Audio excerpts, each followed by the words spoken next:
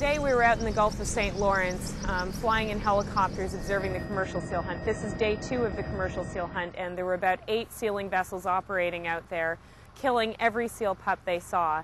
We watched as sealers jumped over the sides of their vessels and ran across the ice floes, clubbing the seal pups in front of them, then impaled them on metal hooks and dragged them across the ice back onto their vessels. According to the Canadian government, there is a new 3-step killing process that is a condition of the sealing licenses. But we didn't see any sealers today adhering to those conditions.